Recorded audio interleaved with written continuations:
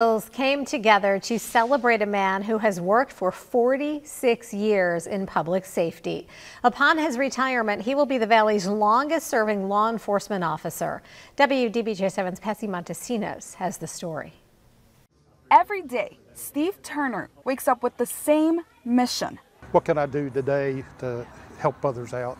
He's been working to make a difference since he was 19 years old.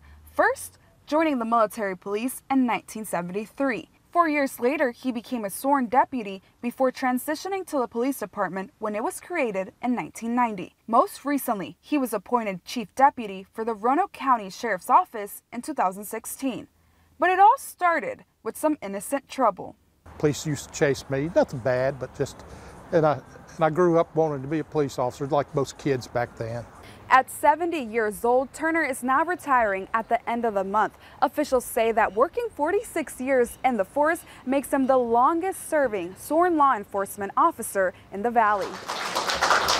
His biggest accomplishment is saving a young woman from shooting her family, herself, or him.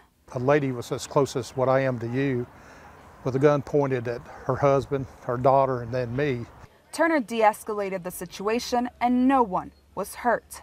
I saved hers because she didn't know how to use the gun. Hearing these stories as a young officer inspired Roanoke County Sheriff Eric Orange. He was somebody that officers both young and old would go to for advice or for questions. After decades of working together and becoming friends, saying goodbye is not easy. That's a tough one. Just everything that it brings. It's going to be hard to see him go. Turner hopes more young people feel the same call to serve he felt more than 50 years ago. The younger people will understand what law enforcement and corrections is all about, and there'll be a change. Congratulations, Turner. In Roanoke County, Patsy Montesinos, WDBJ 7. The Halifax